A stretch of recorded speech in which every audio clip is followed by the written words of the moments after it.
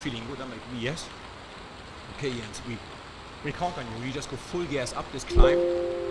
And I knew on top, I have Fabian Cancellara waiting for me.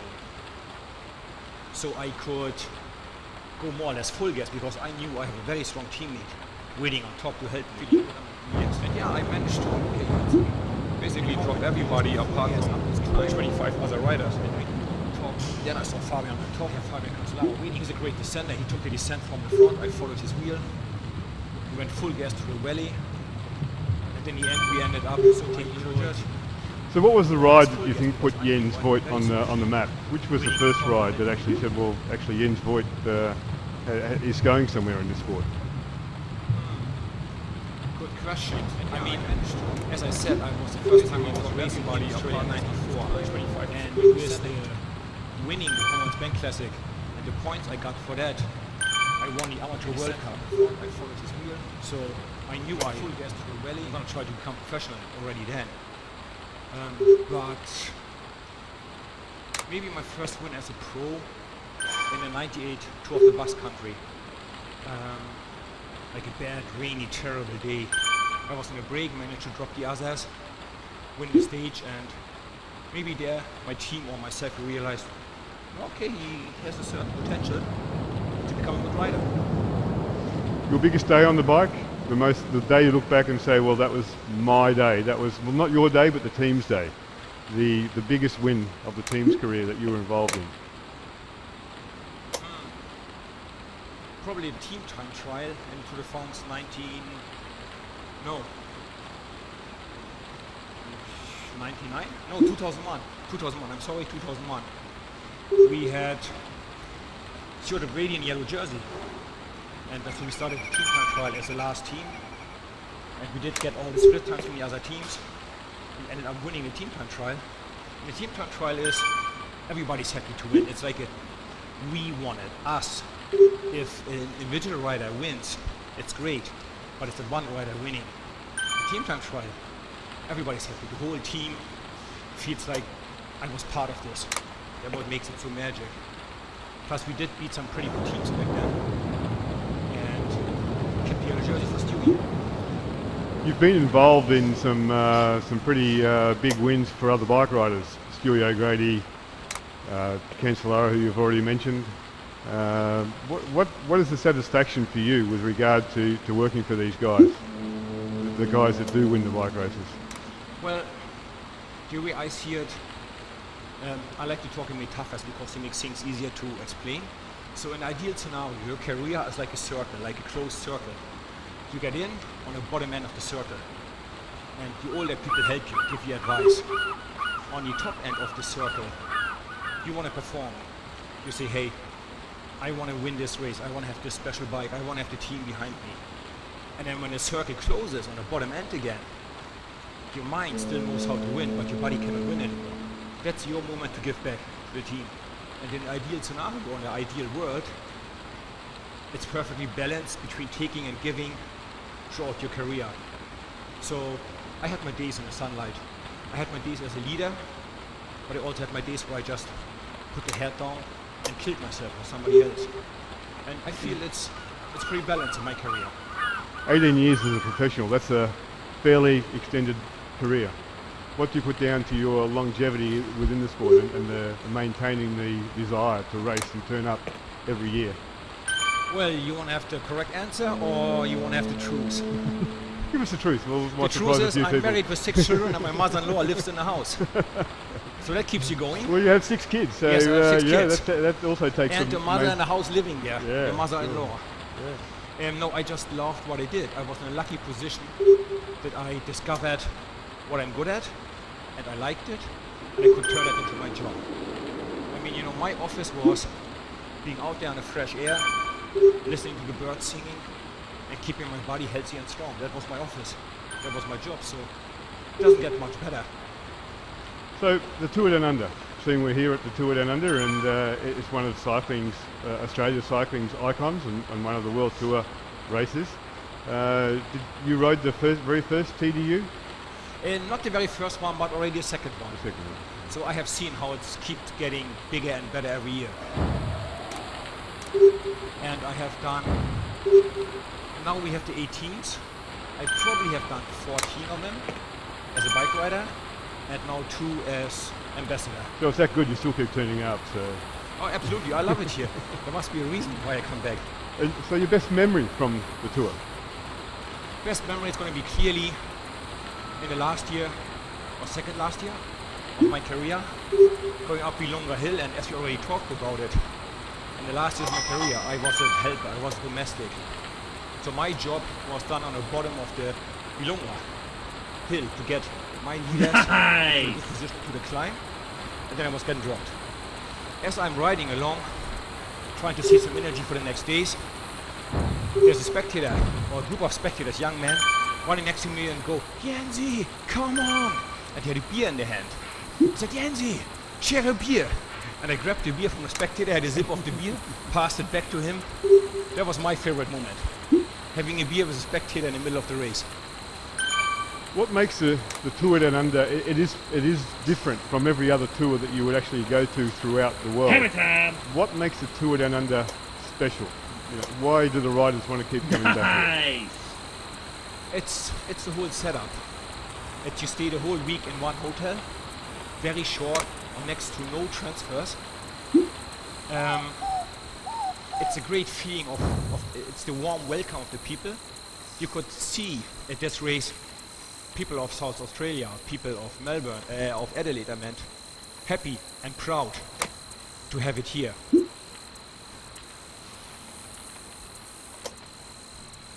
So you see the support of the whole community behind it, that they're happy to have that race here. And that's always a good feeling. And I mean, there's a lot of worse places in the world where you could start your season. You know, we are lucky. And the coffee's good? The coffee is good? Yes, yes, yes. So this is most important, I think. Yeah, it is. To me at least it is. Do you think this can be replicated anywhere else in the world? Do you think that this sort of tour is exceptional and maybe should be replicated? It definitely is exceptional because, as I said, the whole setup. You have the same hotel, short or no transfers. You can go flat direction Glen Elk. You can go into some pretty tough climbing in the Adelaide Hills. You got the Barossa Valley. You got beautiful places. So it's all right here. You cannot duplicate that anywhere else. Okay, let's talk about the Australian riders, the teammates that you've had that have been Australian,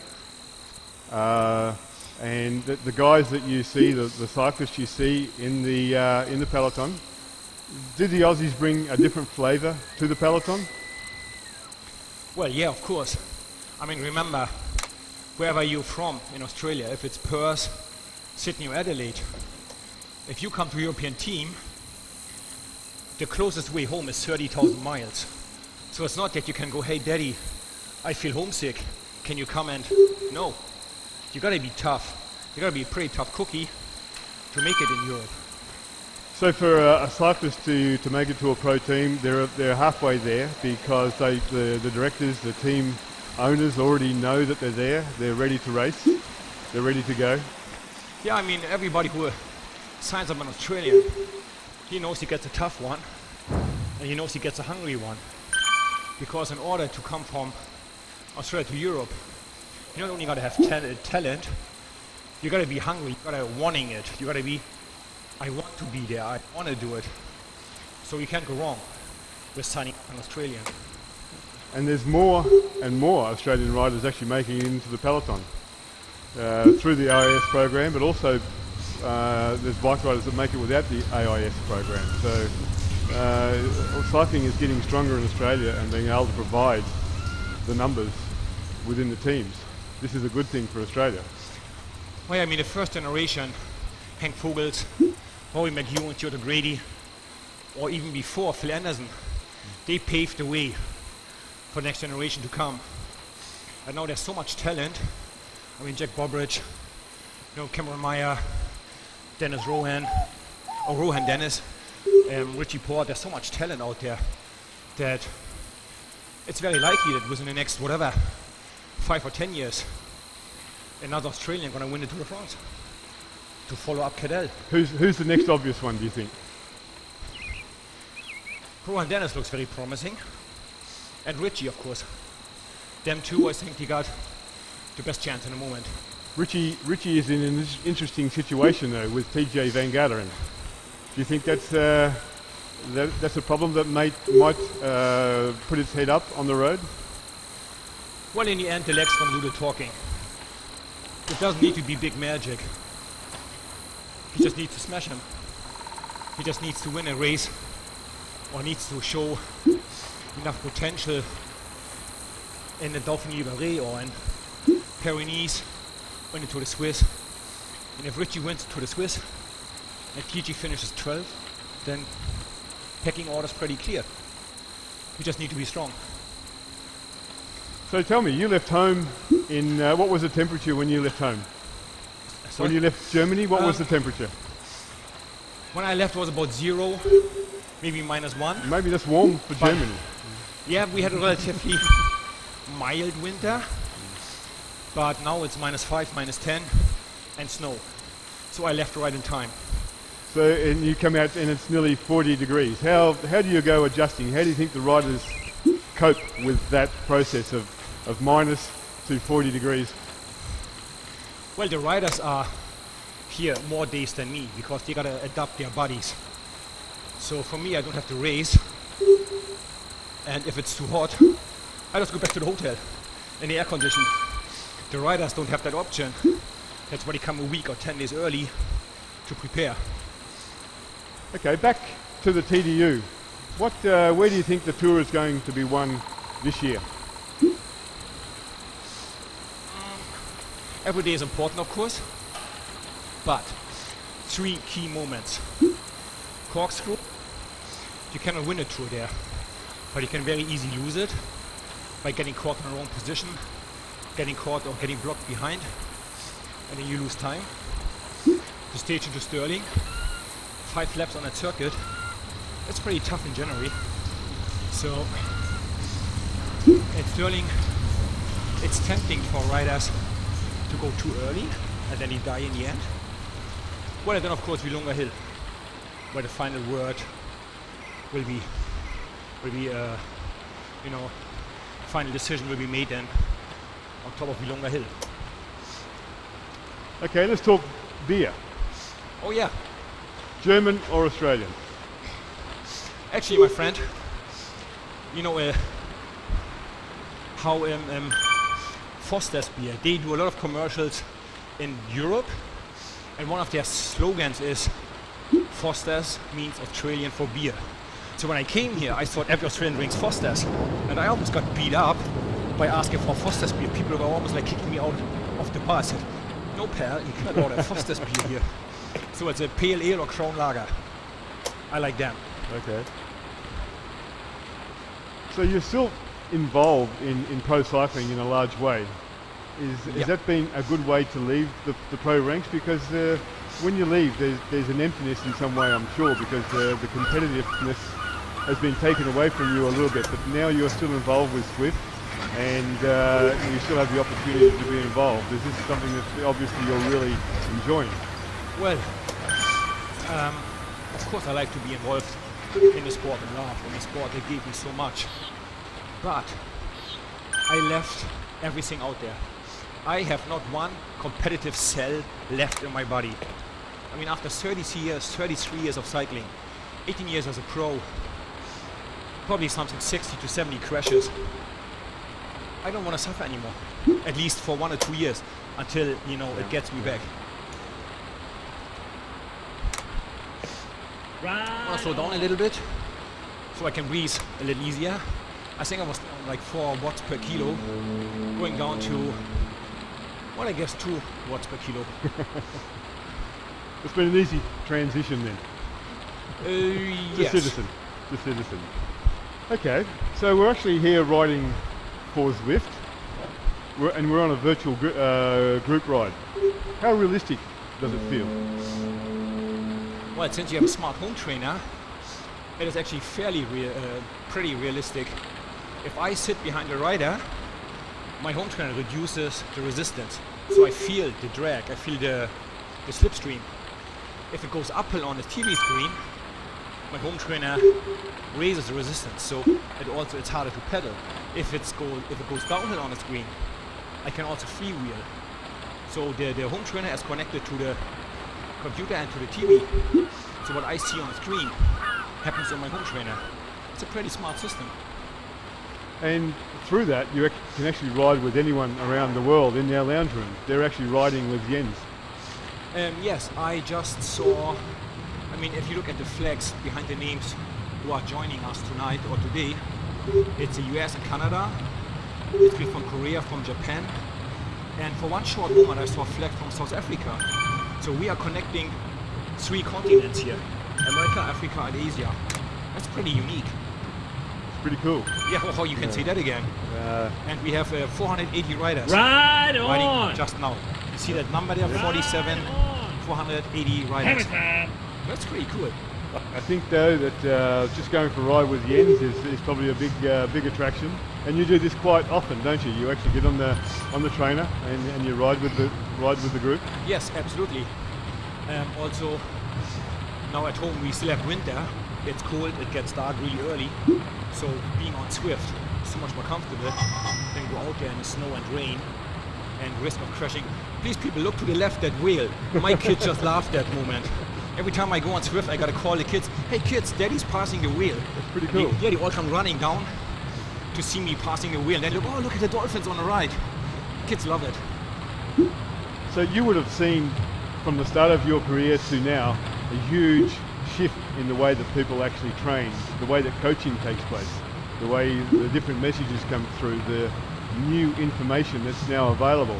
And Zwift is obviously the latest process of that. How good would have Zwift been at the start of your career? Well, I probably would have won the Tour de France if I would have Zwift at the start. But it's so true what you say. When I started cycling, well, professional, he basically said, hey, any hard training is good training. And now, hard training is not good enough, it's not smart enough. You gotta train hard, but in the right way. There's so much more science and knowledge out there now to control your training, control your efforts. It makes cycling more exciting, more thrilling, because the general level of each rider is pretty high. You know, in the early 80s, Bernard Hinault, he attacked 80 kilometers to go, 80 kilometers to go in Liège-Bastogne-Liège, and he won it with 11 minutes. If now, let's take the strongest possible rider. Let's say Nibali or Philippe Gilbert or Chris Froome attacks alone at 80 kilometers to go. People just laughing. They go, he's gonna die. I don't even need to accelerate. We're just gonna catch him.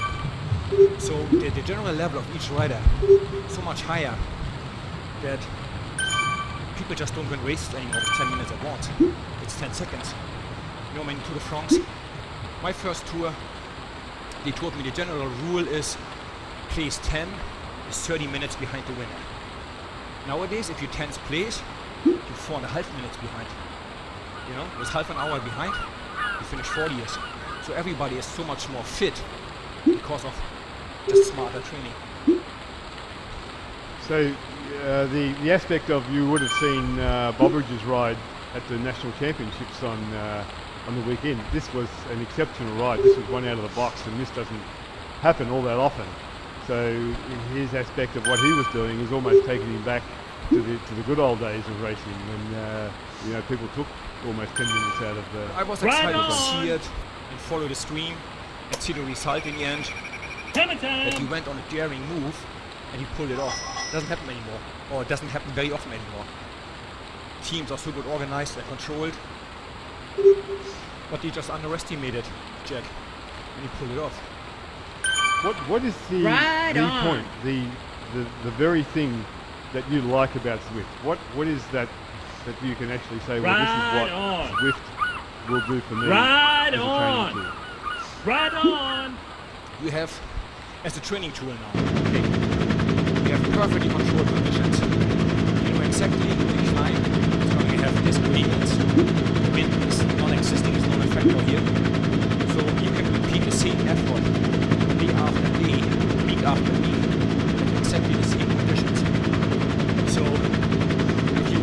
or if you put your ride into memory, let's say 1st of January 2015, and you compare it with the 1st of January 2016, you know exactly if you're better or not, because you know exactly the same conditions. And that's what I like. You can have precise conditions, precise training evidence. Did you ride much indoors before Zwift? In the winter months, yes, because sometimes it's so cold in Germany that your training basically is trying to stay warm, trying to stay alive, because it's so cold. It's not an efficient training. So if you want to do some intervals in the winter months in Europe, it's so much better than the winter. Yeah, I did sometimes.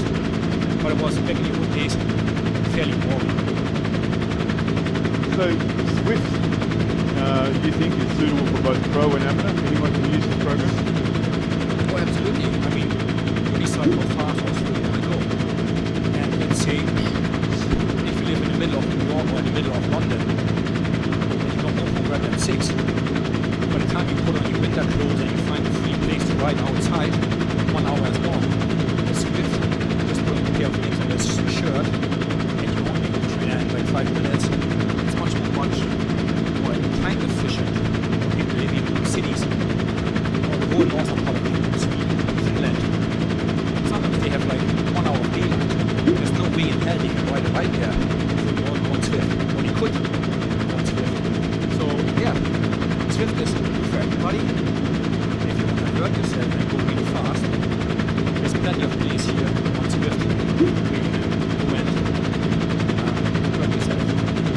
So with Zwift, it's easier, do you think, to get that early race conditioning, the intensity that you need to start day one racing? Because as you've just suggested, it's very difficult to get that intensity in Europe in the cold weather. So riders are more prepared now for the intensity of day one racing. I would say so. If you use it in the right way, the way you're supposed to use, yes, you can train really precisely and get themselves ready for exactly what they want of racing. Okay, some different questions about the 2016 season. Disc brakes. Well, I don't see a need for them. Because in my eyes, the limiting factor of braking on the bike is the traction of the tire on the road. Because even with normal brakes, I can lock up the wheels fairly easily. With disc brakes, I can lock them up even quicker. Because the grip of the tire on the road, that's what makes the brake work or not. And since we already produce enough braking power with normal brakes, I don't really think we need disc brakes. Plus disc brakes, or disc brakes, because they have a razor sharp disc. And in the case of crash, if this disc hits somebody's calf, that's going to be a deep cut. On the other side, we had Martin Yildizer trying the disc wheel, the disc brakes in the Vuelta a España, the Tour of Spain last year. And he is 100% convinced that he avoided one crash because he could brake better and faster with disc brakes. He said he saw the crash happening in front of him. He braked, was standing still, and people without disc brakes were passing on the left or on the right and going into that pile of crash riders. So he's convinced he avoided the crash because he had better disc brakes. So there's also the need. Obviously, at the start of the season, we always start talking about the Tour de France. The Tour de France is obviously the pinnacle of our cycling year. It's the time of the season that everyone looks forward to. And this year we have maybe 2 or 3, maybe even 4 contenders. How do you think it's going to, if everyone stays healthy, how do you think it's going to pan out? Well, that's just my private opinion. So please don't hold me responsible. Because I'm going down to the betting agency right after I talk to you, okay? I think we can slowly start to count out Alberto Contador for the win. He's a great rider, but after what, he got like 10 wins in the Vuelta, Giro and the Tour de France, I think he's maybe just not hungry enough anymore. You know, he's still going to be a great rider. and he might finish second, third, or fourth. But for the win, I'm not sure. So it's Nibali and Froome between them two, I think. For Quintana, it would have been last year or never. Because last year we only had very, very short time trial and the team time trial. So if there was ever a tour, tailor-made for him, it was last year. This year we had 2 long limited time trials. It's going to be 3 minutes each time trial. It's never going to be about 5 or 6 minutes of Froome or Nibali. Two questions about Quintana. Obviously, last year, do you think he waited too long on Alpe d'Huez? And then do you think he actually could have attacked earlier? Maybe not LPS, but the days before. I mean, a rider like Quintana, I also said the same to the Schleck brothers. I said, people, every normal stage, we arrive at the same time with Froome, or back then it was Bradley Wiggins. It's a lost day for us. Every day we arrive together with them. It's a minus for us, because we standing at the start of Tour de France, Quintana or Andy or Frank Schleck, with minus 5 minutes, because they're not good in time trial. You got to keep in mind, at kilometer 0 you have a 5-minute deficit. So if you want to win a Tour de France, you got to go into the last time trial with at least 2 or 3 minutes at once, and you're going to make that up somewhere. It's unfortunately not enough to win a stage and win 20 seconds. You need minutes to better time trialer. Richie Porte, he hasn't put 3 weeks together yet, and I think that's a lot of people's concern. But having said that, he's also spent a lot of time on the front for Sky. And riding for Sky is obviously a large obligation with regard to his teammates that he's actually had. Do you think he can put 3 weeks together being a designated bike rider? Well, maybe a little biased, because Richie, I was his teammate in his first year professional, so I like him a lot. I really love him. So I go, hell yeah, he can, of course. Just give him a chance to like not work, not waste his energy, and then I'm fairly sure he can pull it off. I mean, he did finish once second in the Giro d'Italia when he had all the freedom for himself, so why not? We have a few very good time trialers now coming through as well. We have Jack Bobridge now riding for Trek. He obviously has obligations with the Olympic team this year, which may affect him in some way, but surely he's an opportunity also for the prologue and some other racing. Definitely looks like Jack is on a good way to have like a almost spectacular comeback after a mixed season last year maybe, but this year was winning the national championships in impressive style. Yes, he is he's a good how you say, or he makes the team stronger, he makes the team better and stronger by buying him as a rider. But they already agreed that he, maybe after the tour, he gets his freedom to prepare for Sydney, or even before the tour. So maybe he's not in the tour because he got to go back to the Trek program with the Australian national team to get ready for Olympics. But there's a fair chance he wins a medal, or maybe 2. Do you see a different Jack Bobridge this year compared with maybe where he's been in the past, a more focused, a more committed Jack Bobridge? Definitely, I would say so. I think large part of it is he's just grown up. He's a father now, he has a bit of responsibility, and objectives in life maybe has changed. You know, he's maybe less interested in party and having good times, but being home with a family and his child. So that helps him grow up and helps him to realize, okay, the better I perform, the better of a life I can provide for my children. So maybe he's more focused. The potential was always there, the talent, the raw talent, the potential was always there. So this year we have some Australians actually vying for a possibility of wearing the yellow.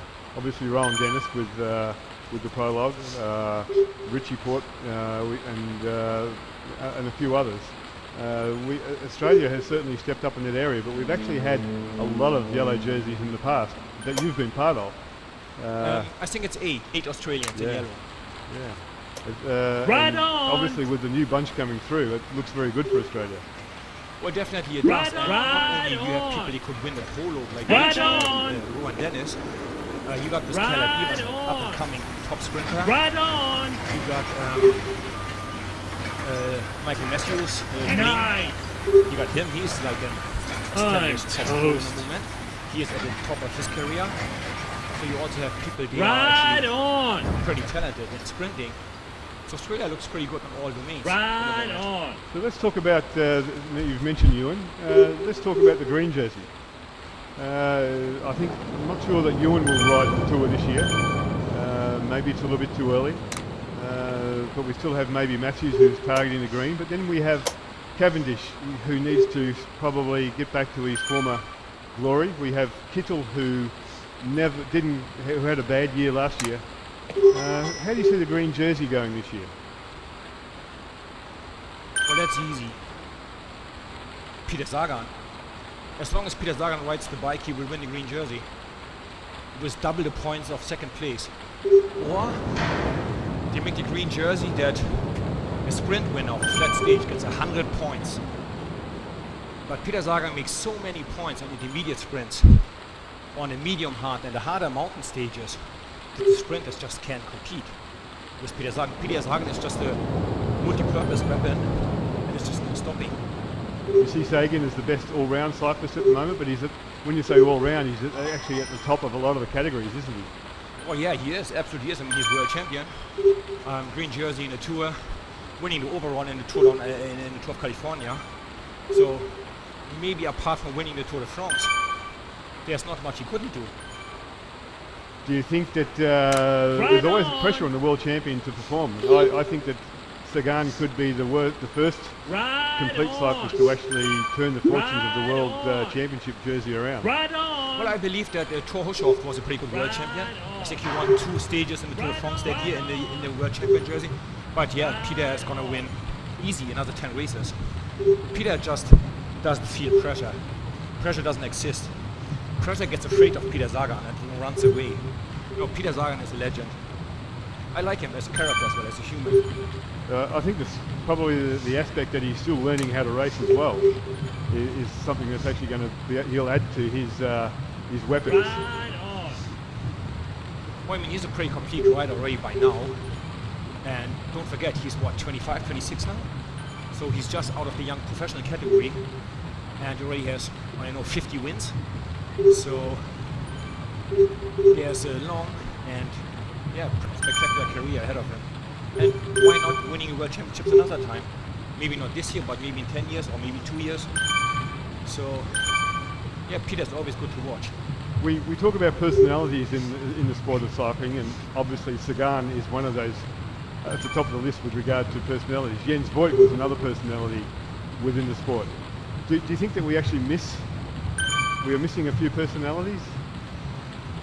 Well, I must say, I'm happy that I had my time and that I'm out now, because the way cycling is, technology gets in there, but it's less space for being spontaneous. There's less space for racing on guts. It's all controlled. The director tells you, Jens, I know you can do whatever, 475 watts for 33.5 minutes, go now. And then they go, okay, Jack Bobridge, you can do 450 watts for 40 minutes, go now. And that's how races are done. It's maybe less exciting, but just the way it is. With technology helping everybody control to know exactly what's going on. And people like me, they go, the sun is shining, I'm gonna go on attack now. There's no space anymore for us. So you gotta be a soldier, go, yes sir, I follow your orders. And just having your own ideas, there's less and less space for that. Because each race is super important for points, for results, for media exposure. It's less space for doing crazy tactics or going on a daring or maybe a suicide move. So I'm actually good that I'm out, because they don't need many people like me anymore. The aspect of when you say, I think we always need people like you, Jens. I think that the personality, the flavour of the sport comes from people like you. Thanks for the kind words. So I mean, there's enough Jens' favorite roommate. There's a question from the crowd. Well, Right on! most of my career together with Bobby Julik because we were so different. Bobby was really organized. He would fold his jerseys the night before, put on a number the night before. I would do nothing but reading books or playing Game Boy. Back in the days with Bobby, I was really into playing Pokemon on Game Boy. My kids got me into that. So I was just catching Pokemons, and Bobby was reading about the race, about the mountains the next day, preparing stuff. And then when the mechanic comes in and said, "Hey Jens, tomorrow LPS, which gears do you want on your bike?"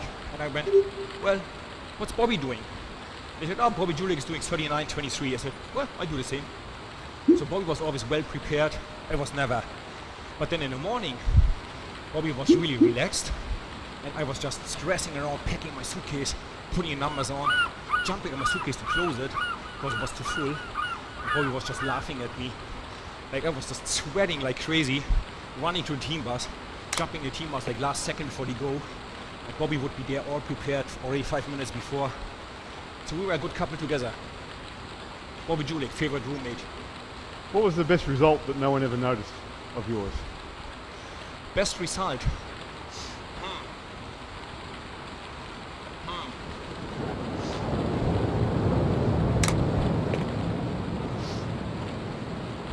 Obviously Well, a few. I won a Tour de Poitou-Charentes twice. Nobody has ever heard of it. It's a race in France, a 1 week states race, or 5 days, 2 weeks or 3 weeks after Tour de France. I won it twice, and apart from hardcore fans, nobody ever knows. But hey, it's a week of racing, you still gotta win it. So maybe that's one of them. Your favorite bike race? Probably the Criterium International. You know, I won it 5 times, tying the record with Bernard Thévenet. And I did meet some really good riders there. So, yeah, Criterium International. Favorite climb? Oh, really, I hated them all. But I liked LPS because it was always the last climb, you know, it's a finish on top. And there's like a million spectators. It was just awesome to go up there. I hated the most the Col de Madeleine. Because most years when we arrived at Col de Madeleine from the steep side, it doesn't slow down or it doesn't go down like for a split second.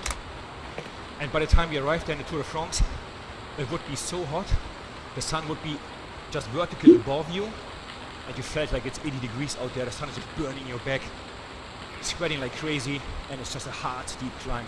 And I always get my head kicked in there. So Col de Madeleine is the worst climb. Nice! The proudest moment of your career? Proudest moment? Maybe our record. Yeah, because I mean I was 43. You know, it was the day after my birthday, so I was 43 years old. It was my last event ever. Nobody has done the hour record for like 10 or 11 years. I was fairly convinced I'm gonna make it, but there was no security, there was no guarantee. My parents were there. Then Eurosport decided to show it live, and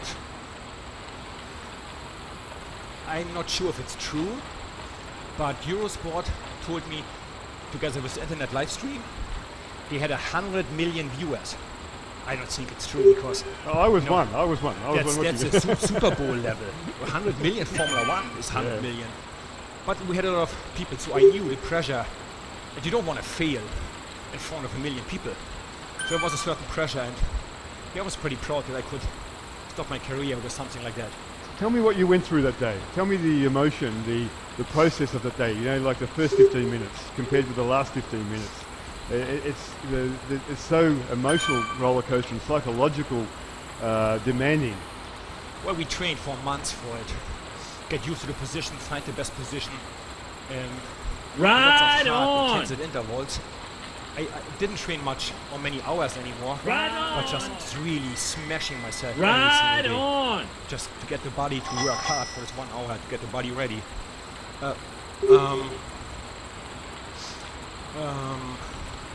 then in the morning, I actually had to send my dad out of my room. So, Dad, I think I can make it, but Dad, you make me nervous. Just, Dad, go and take a walk. I need some peace. In the first 5 minutes, since I was so ready and excited, I couldn't Ride even feel the pedals on! for the first 5 minutes. I'm like, oh, this is easy, this is easy. And then after 50 minutes, Ride you go, on! that was just a quarter. And then after half an hour, it hit me, okay, this was the easy half an hour. Now the same again, but just getting harder and harder, more painful. And then for the last Ride 5 to 8 on! minutes, you don't have much memory. You just remember pain in your shoulders, in your neck, in your elbows, in your feet, or your butt, your glutes, your back. Everything was just hurting and burning. Your heart was beating like it's want to burst out of your chest. And if I look back at it, if I would have had puncture in the last, whatever, 2 or 3 minutes, and I would have missed it, I don't think I would have ever gone again. It was so hard, I went so deep, that I said, nah, I don't want to go there again. What about the psychology? The last 5 minutes, you know that if you can maintain this, that you're actually going to do the record.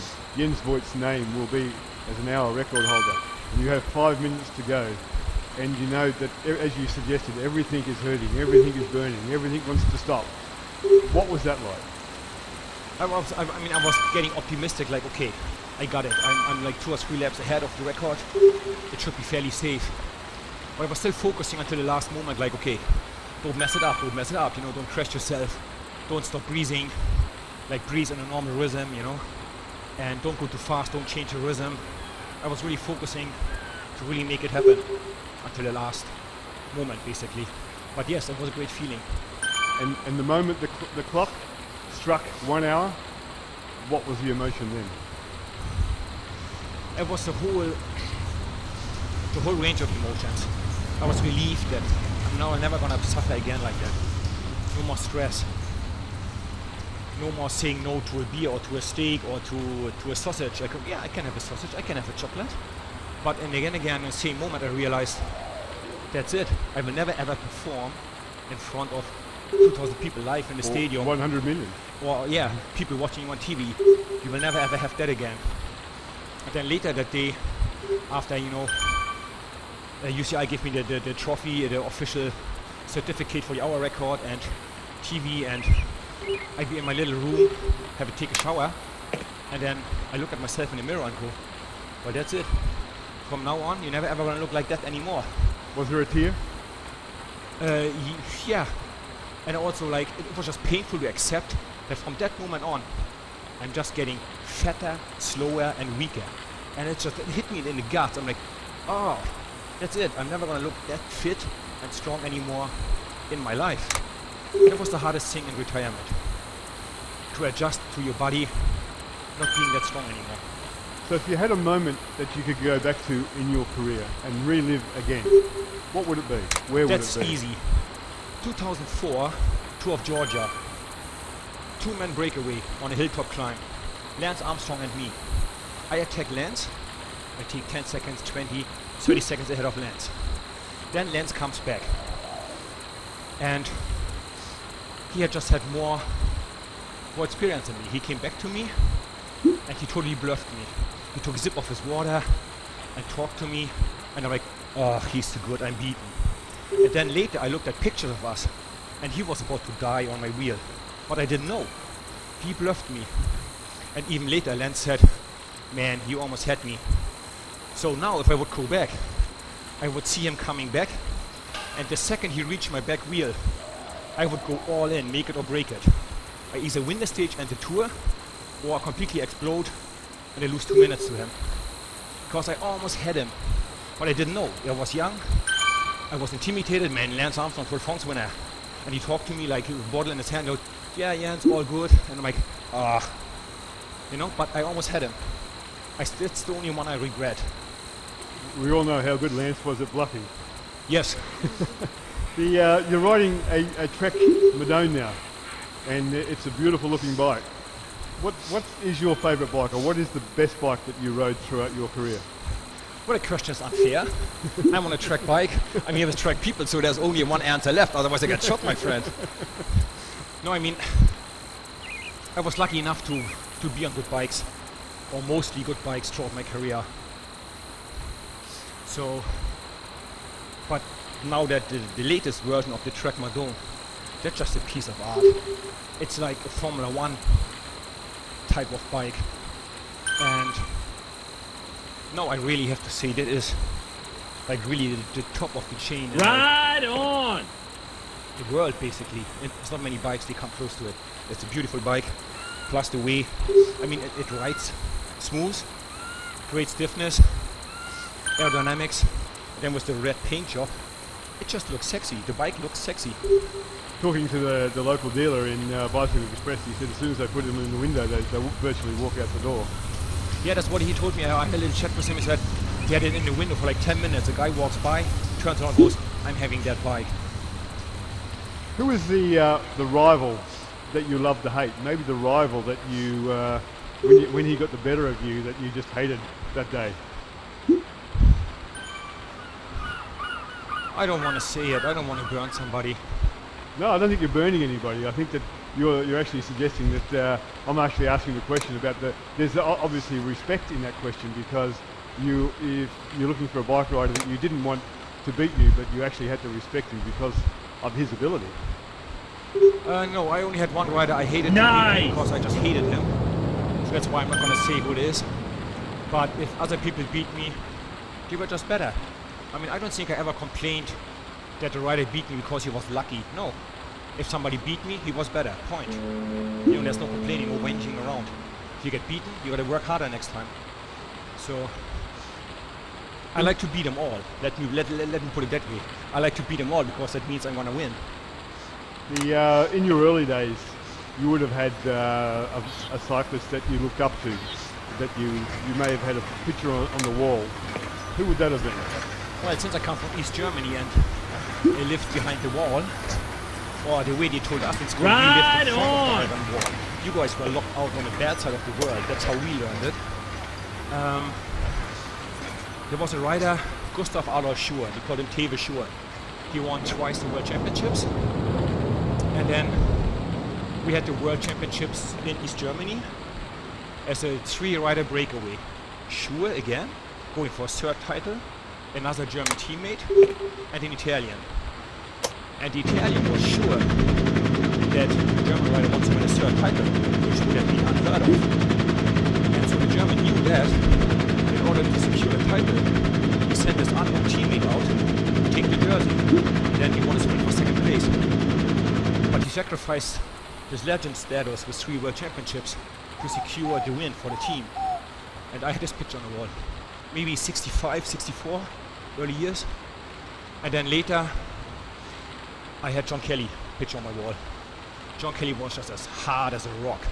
He would be winning the first race, he would be winning in the middle of the season, and he would be winning the last race. He was just hard as nails. I loved him. Being German, you obviously would follow other sports as well, and maybe soccer was also a sport that you followed. Who was your favourite soccer team? Oh, that's a painful question. Because the team I support, they were East German champions in the last year before the wall came down, okay? Then countries got united, and they would take like, whatever, the first 6, 7 teams of the East German League, the first 10 teams of the West German League, mix it to the German League, right? Because they got to bring the 2 countries together. And then their team had the first match against Bavaria Munich. They won and took the lead. And now they're in a 3rd league. They're in a 3rd league, they're almost bankrupt. They got a problem with violent fans. Like, there's a lot of fighting in the stadium when they play. It's hard to love them. But hey, if you're a fan, you go also together through the hard times with them. But they make it hard to like them. 3rd league, man. So now in retirement, you have 6 kids, so obviously wherever you go you need a van or a small bus maybe to cart the family around in. What do you do now? What's your favourite time with the family now? Well, maybe not Christmas, because you know, every Christmas you survive without a divorce is a success. Man, Christmas is all romantic on the paper and in your imagination, but when it actually comes down to Christmas, so much work to do, so much stress. I like Saturday morning brekkies. The whole family together. We cook up some, some eggs and some pancakes, and then people come and go and come back, and we chat and laugh. I like this moment the best. So how are we going here on Zwift? I notice you're pumping out 180, 190 watts. Revs a minute, 85. Right on. What's the heart rate doing? Right I didn't on. bring a belt, but I can tell you, I don't think you need a belt. I think you've I'm done that long enough. Right on. I'm sweating like a fat pig. So I'm Hammer actually time. working hard here. But it's good, it's a good workout. Right on. Makes the space for the gears to Nice. run. Because remember, a man Hammer is not a time. camel. So I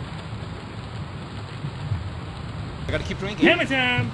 Do you ride much now that you're retired? Right on. With the 6 kids at home and my wife goes, look, I took all the share of work for the last years.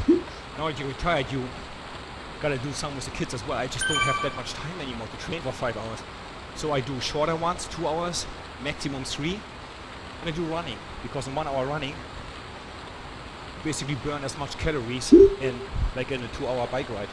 So it's just more time efficient, so I do more running. I guess you also clean the windows and do the vacuuming now. Yeah? Yes. I also know how to operate a dishwasher.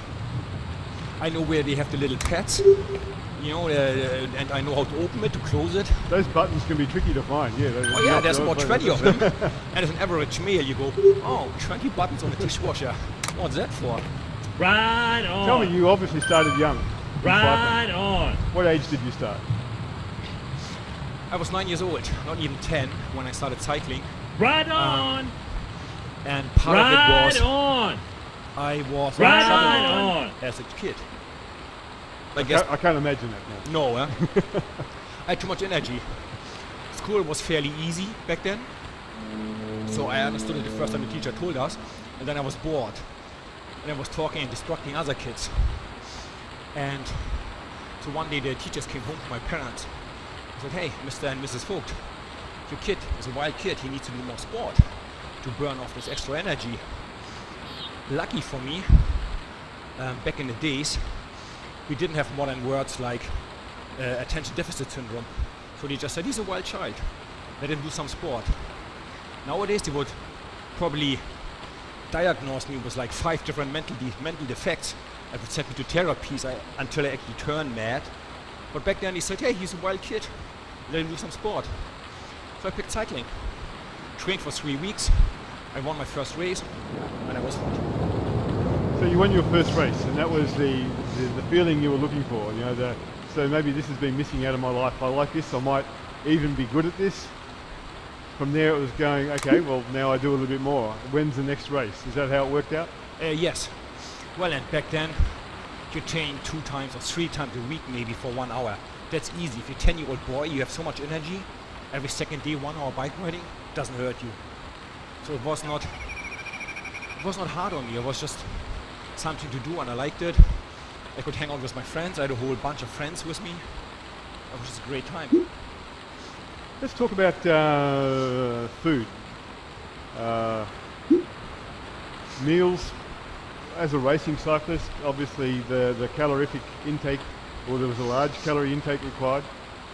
What did you eat before you actually raced? Say you're riding the Tour de France. Let's give an example of a daily routine of the Tour de France. What would you eat for breakfast? Well, we always had this fight with the Italians. The Italians always went, hey, pasta, pasta, pasta. I'm like, get away with your stupid pasta. Why don't we have just some simple potatoes? Because pasta is not a natural product. It's an artificial product made of white flour. Yes, well. So a potato is a natural product. I believe it's much more healthy. But the Italians always went, no, we can only have pasta. Oh man, I had so much pasta. So now I actually don't like pasta anymore. My kids like it. So every time they have pasta, they come running at me and laughing at me. Go, Daddy, Daddy, Daddy, we have pasta. You hate it, don't you? I'm like, yes, I do. yeah, but we love it, so we have pasta again. And so it would be in the morning, muesli for brekkie, and then maybe an hour, 2 hours later, Nice. pasta or rice. Nice. Something easy to digest. And you Nice. just finished the stage. What do we eat now? Finish the stage. Very important time window is the first 30 minutes after. Whatever you put into your body in the first 30 minutes has a big effect on your recovery. So we had 2 drinks. One was just magnesium, minerals, vitamins. and one was a protein recovery shake to help your muscles to recover, to rebuild the damaged muscle cells. So it was like a liter, 2 bottles, right in within the first 30 minutes. And during the ride, you're riding 5 horse category rides today. What do you eat during the course of the ride? Fortunately, in the teams I have been in, they give us a wide variety to choose from. You could have power gels, you could have bars, they would prepare little pieces of cake wrapped up in some silver foil. You would have like little mini sandwiches, some fruits, bananas. So it was quite a fair bit of variety, and then I tried to have something different. If it's a long and important stage, I would have a big massive muesli bar, whatever company, a big muesli bar in neutral start. So then that would give me enough energy for the first hour of racing, because in the Tour de France, the first hour is basically always full gas. And my job was to cover all the breaks. So I didn't have time to eat or drink in the first hour. So I would drink a bottle of carbohydrates in the neutral zone, plus a full muesli bar, a big one. Nice. And then was ready for the first hour full gas. Didn't need to eat or drink anything in the first hour. I don't think that we, because of Tour de France, we missed that first hour of racing.